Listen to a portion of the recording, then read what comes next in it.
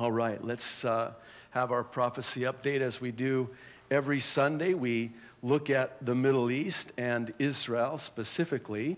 And as I'm sure you've been anticipating for today's update, we will be looking at how this situation in Egypt fits into end times Bible prophecy. Now, first, you should know that what we're about to see in the scriptures has blindsided many, myself especially, in that it happened very suddenly. See, the Bible prophecies concerning Egypt are thought by many as taking place during the 7-year tribulation. Some even believe that the prophecies concerning Egypt will find their fulfillment in the millennium. So I have to sort of confess that this really took me by surprise as quickly as it came about as we're watching everything unfold. Now, let me hasten to say that much of what we'll look at today does find its ultimate fulfillment in and really at the end of the 7-year tribulation. But seeing it unfold now as it begins to happen seems to indicate that there's now an unstoppable momentum. When you see the news, and by the way, I should probably parenthetically say that I'm disappointed even in Fox News, in that they have really downplayed the role of the Muslim Brotherhood. We'll talk more about that in a moment, but I was sadly disappointed in their reporting on what's happening. But whenever you see a news channel put a map up on the screen, and you'll see Yemen, you'll see Egypt, you'll see Jordan, you'll see Syria, and for those of you who are savvy when it comes to geography, you get the feeling that everything is surrounding Egypt. Now you have to understand that, surrounding Israel, you have to understand that Egypt is paramount in its importance as it relates to Israel, because Egypt, the largest of the Arab nations in the Middle East, was the first to make a peace agreement under Anwar Sadat with Israel. Then subsequently Jordan followed. You've got Jordan on one side, you've got Egypt on the other side. I think it's the other way around, your left, my right. You got Egypt and Jordan both on each side of Israel, and this is Islam.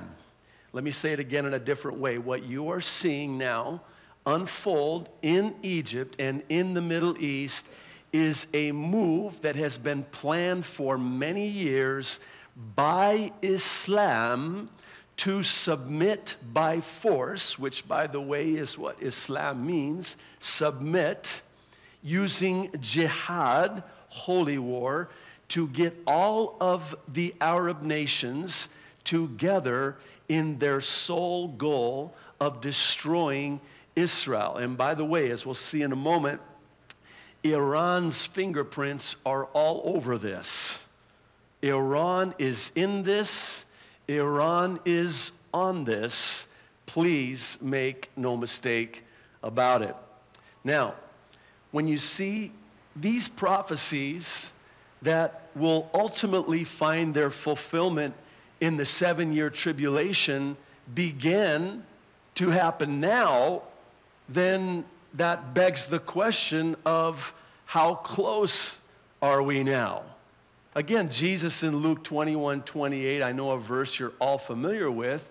He said, when you see these things begin to come to pass, look up and lift up your heads, for your redemption draweth nigh. Again, this completely blindsided me. I had just arrived at my hotel room in Spokane, of course, turned on the TV because it had been, several hours without news, and I started shaking, and it was terrible. Not a pretty picture, but I had to know what's going on. I mean, we had heard rumblings about what was going on, of course, what was happening with Yemen, and then I turned on the TV, and sure enough, there it is in Cairo, all of these thousands upon thousands of protesters and the threat that comes packaged with it. Well, I believe that we are very close to seeing the return of the Lord in what the Bible calls the rapture of the church of Jesus Christ. And I don't say that arbitrarily. I say that with the more sure word of prophecy, meaning that what we see in the word is God's word telling us, I don't want you to be ignorant about what's happening or going to happen in the last days. I want you to be ready. And that's why the Bible is not silent as it relates to end times prophecy. Well, let's go ahead and jump into God's word, and let's see what the Bible says about Egypt in the last days. And for that, I'll have you turn to the Old Testament book of Isaiah, the 19th chapter. Now, in the interest of time, we're going to do an overview of the prophecy in this chapter, but in so doing, we should be able to unveil what I'll call 6 specifics. Kind of got a little ring to it, 6 specifics concerning Egypt. Now, I should preface this by saying this. What we're about to see in Isaiah 19 sure looks an awful lot like what we're seeing on our television screens as it relates to Egypt, the prophecies concerning Egypt. So let's look at the first one. It's found in Isaiah 19, verses 1 and 2. Egypt will experience an uprising in the form of a civil war. Now listen to what the prophet Isaiah says, verse 1, an oracle concerning Egypt. See, the Lord rides on a swift cloud and is coming to Egypt. The idols of Egypt tremble before him, and the hearts of the Egyptians melt within them. I will, verse 2, stir up Egyptian against Egyptian. Brother will fight against brother, neighbor against neighbor, city against city, kingdom against kingdom. I believe that we are witnessing exactly this. In fact, so much so, what we're hearing on the news is that these are Egyptians rising up against Egyptians. They are Muslim brothers rising up against Muslim brothers, and neighbors against neighbors. And now it's not just Cairo. You're seeing now protesters in Alexandria. Now, I happen to have family in Egypt, again, on my dad's side. We have an aunt who lives in Giza, which is close to where the pyramids are. Actually, she lives about 5 minutes from the pyramids. When we were there, we stayed with her. But she would also drive us into Cairo, which, depending on traffic, maybe 45 minutes to an hour away. But I also have family in Alexandria, which was my father's birthplace, and that's about 2.5 hours away. And what you're finding now, what you're seeing now, is that Alexandria and Cairo, the biggest of the 2 cities in Egypt now, are rising up against each other. I thought it was interesting late last week when all of a sudden the pro-Mubarak protesters went to the streets. Some accused Mubarak's government of paying them to protest on his behalf, and that's when it got really ugly. So now you're seeing this civil war rise up within Egypt, brother against brother and city against city.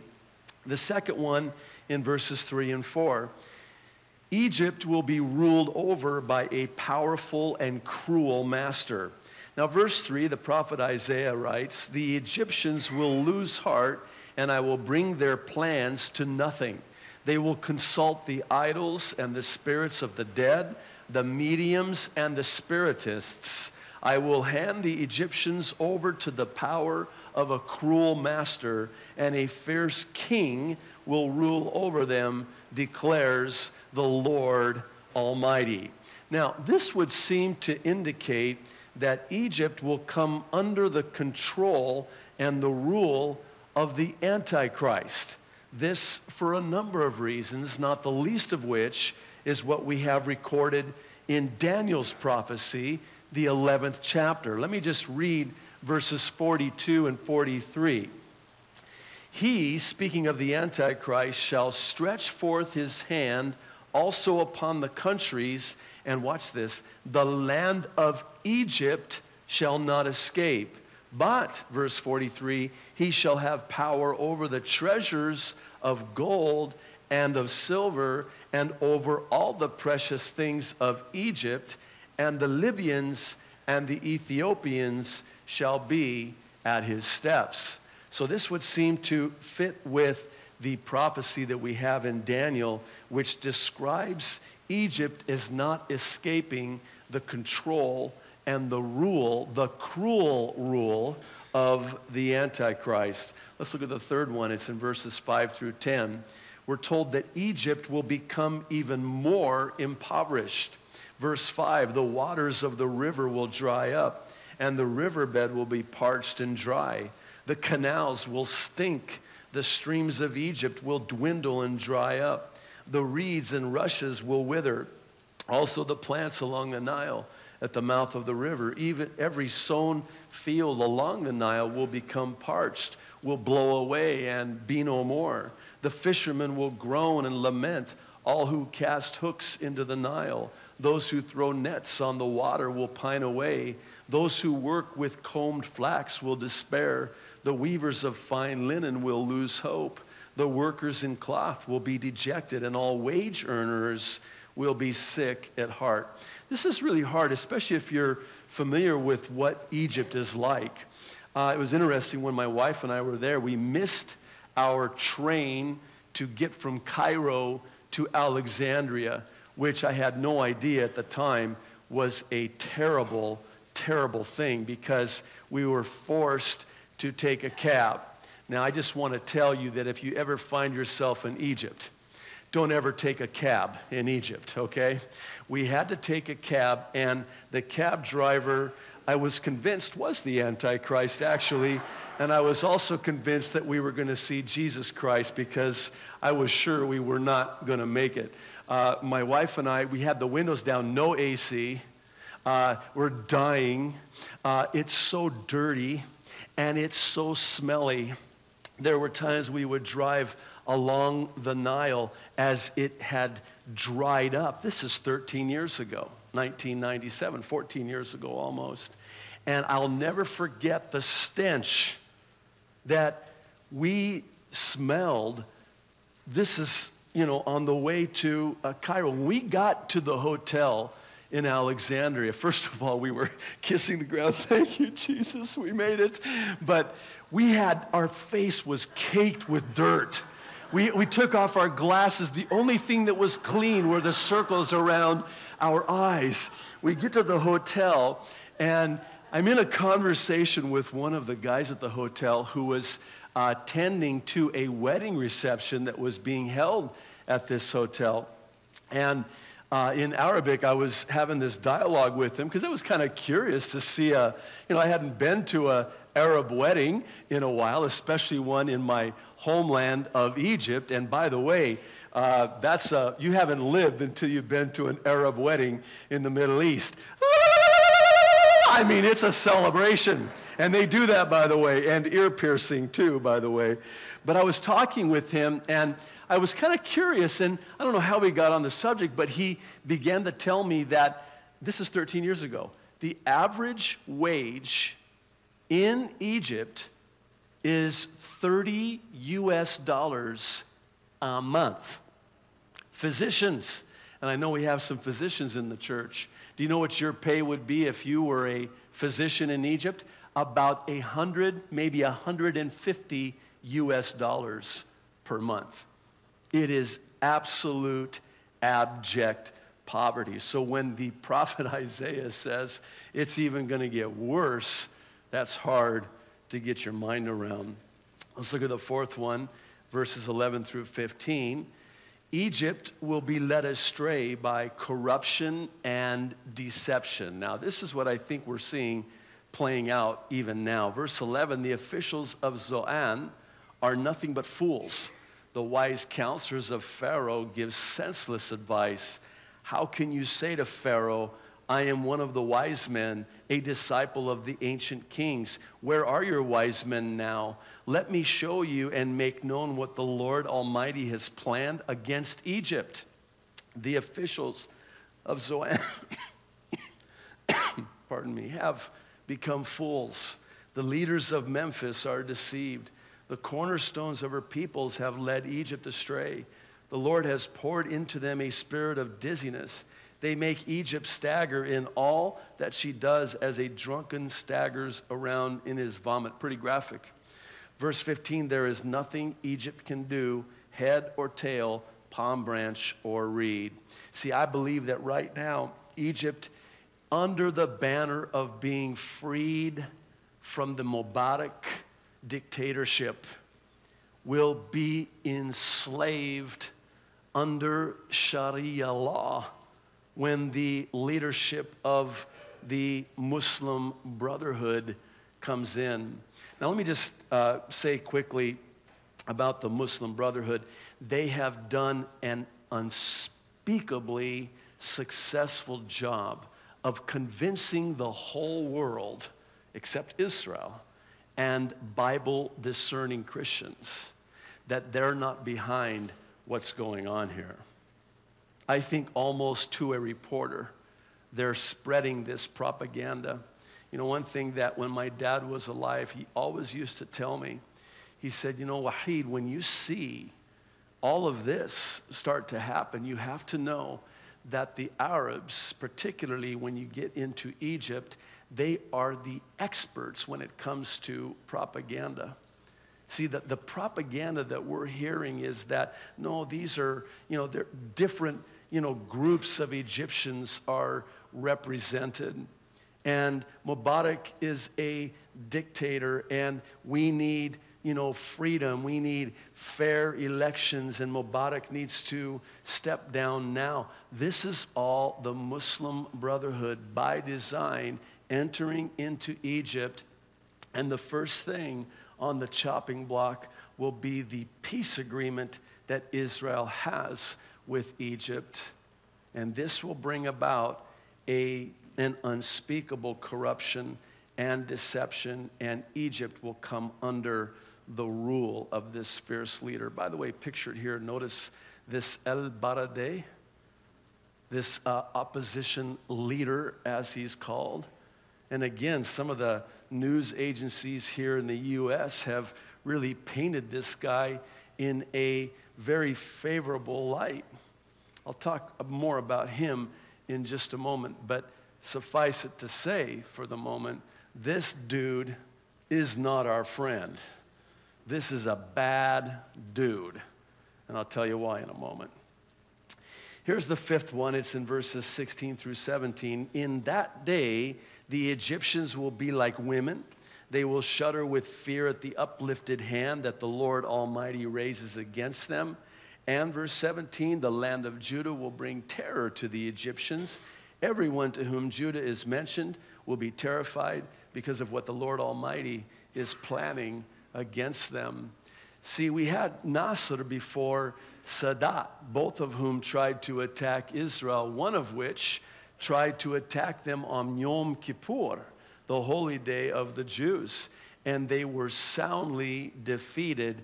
And in fear, Anwar Sadat made a peace agreement with Israel. You have to understand that the entire Middle East lives in fear of Israel. Why? Because of the God of Israel, who comes to the aid of his people and will still, by the way, when no other nation on earth is standing with her, especially not the United States of America. Listen, I don't mean to rain on anybody's parade, but you have to understand that when this administration gets on our television sets and they say something to the effect of Mubarak needs to step down now, they are slapping Israel in the face, and we will not get away with that. Oh my goodness, Pastor, you're really bumming me out. Yeah, praise God. It's a gift. Have a nice afternoon on Super Bowl Sunday. Listen, Genesis 12, 2 and 3 is still in my Bible, and I know it's still in yours. Any nation who curses Israel will be cursed, and any nation who blesses Israel will be blessed. You know that we're living in the residual blessing here in the United States of America of our blessing to Israel? You know that is fast going away. Why? Because so too is our support of Israel fast going away. I'm just praying the rapture comes before we, cut everything off from Israel. Dan Gillerman, the former UN ambassador for Israel, will come on Fox News every once in a while. I like this guy. He's, he's not a believer, but he is a Jew and a very intelligent, just unspeakable intelligence and very articulate. And I mean, he just says it like it is. And he makes it very clear that absent Mubarak, you've got the Muslim Brotherhood, and you've got now another enemy against Israel. Here's the last one. It's found in verses 18 through 25. This is where it gets good. Egypt will be delivered from the Antichrist and convert to the God of Israel. Now, this is where we see and why we see that this prophecy concerning Israel or Egypt in Isaiah 19 finds its ultimate fulfillment in and at the end of the 7-year tribulation, and even some believe spilling into the 1,000-year reign. We call it the millennium. Now, verse 18, Isaiah writes, "In that day 5 cities in Egypt will speak the language of Canaan and swear allegiance to the Lord Almighty. One of them will be called the city of destruction. In that day there will be an altar to the Lord in the heart of Egypt, and a monument to the Lord at its border. It will be a sign and witness to the Lord Almighty in the land of Egypt. When they cry out to the Lord because of their oppressors, he will send them a savior and defender, and he will rescue them. So the Lord," verse 21, "will make himself known to the Egyptians, and in that day they will acknowledge the Lord. They will worship with sacrifices and grain offerings. They will make vows to the Lord and keep them. The Lord will strike Egypt with a plague. He will strike them and heal them. They will turn to the Lord, and he will respond to their pleas and heal them. In that day," here it is again, "there will be a highway from Egypt to Assyria. The Assyrians will go to Egypt, and the Egyptians to Assyria. The Egyptians and Assyrians will worship together. In that day, Israel will be the third, along with Egypt and Assyria, a blessing on the earth. The Lord Almighty will bless them, saying, 'Blessed be Egypt, my people, Assyria, my handiwork, and Israel, my inheritance.'" I tell you, that brings me great joy to my heart, being an Arab. When I was in Spokane, we were talking about this, and I had one family member that was voicing his anger towards Muslims. And I just had the presence of mind and the prompting of the Holy Spirit to say, God loves Muslims, and God has a plan for the Muslim people, even now, in advance of this. We are seeing by the multitudes Muslims coming to Christ in, of all places, places like Iran, Iraq, all over the Middle East. Jesus himself is appearing to them in dreams.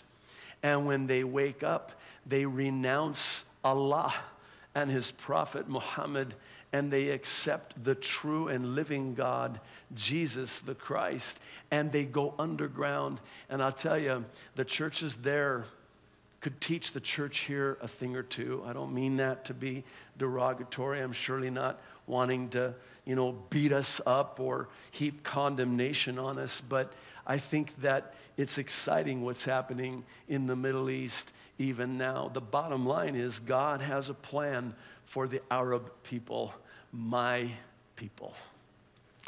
Well, let's bring it in for a landing. By the way, here's a picture of Muhammad el-Baradei with none other than Mahmoud Ahmadinejad. Ahmed Din Jihad also his other name. That's what Joel Rosenberg calls him, which I think is quite appropriate.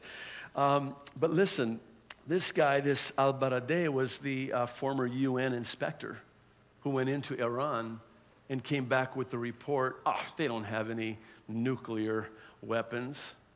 Really? And then subsequent to him, the ones who went in said, excuse me, he's deceived you. This is a very deceptive man, and he is very chummy with one Mahmoud Ahmadinejad. And again, maybe in the week or weeks that follow, we'll look more closely at this. But again, make no mistake about it. Iran is in this. Iran is on this. They are very excited about what they see happening there. What does the future hold? We don't know. We know who holds the future. And in light of the future, we need to keep our eye on the Middle East, namely Egypt, Iran, Syria, and especially up and coming, and we'll talk more about this, Lord willing, the nation of Turkey. They play a very pronounced role. You have to understand that Turkey was the center, the Mecca of Islam as it was Christianity. You know the 7 churches in the book of Revelation? You know where those 7 churches were planted? In the ancient area known in the Bible as Asia Minor. We know it as Turkey. Constantinople, the capital, Istanbul. We'll talk more about Turkey. Very interesting. And of course, they're very pronounced.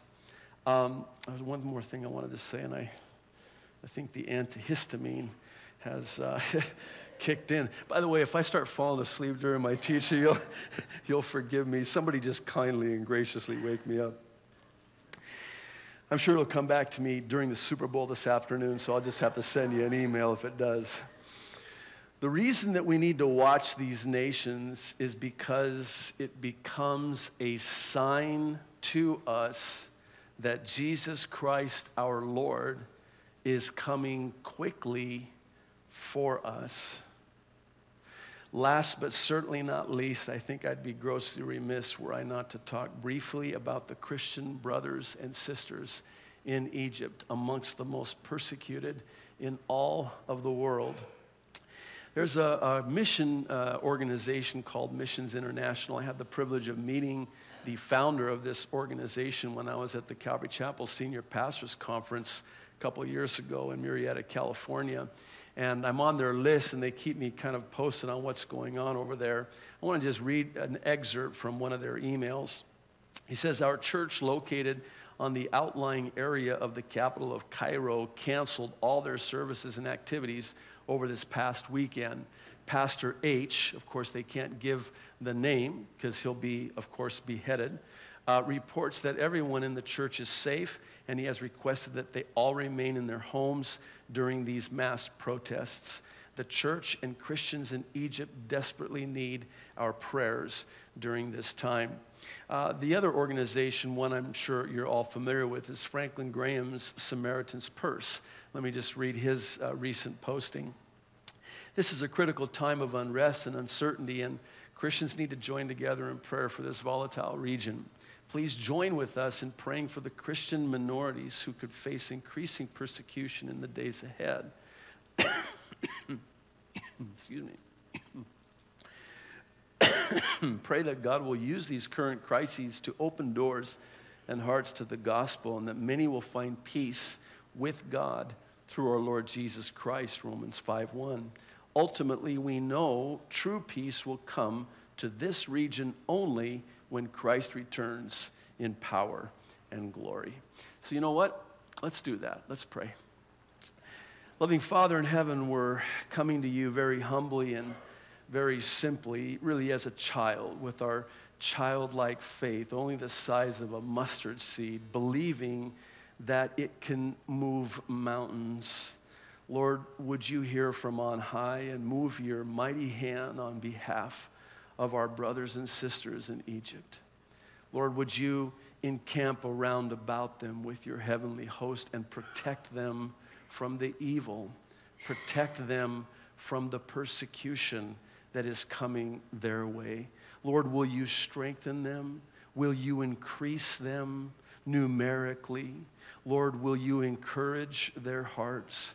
Lord, may their light in this darkness shine ever so brightly.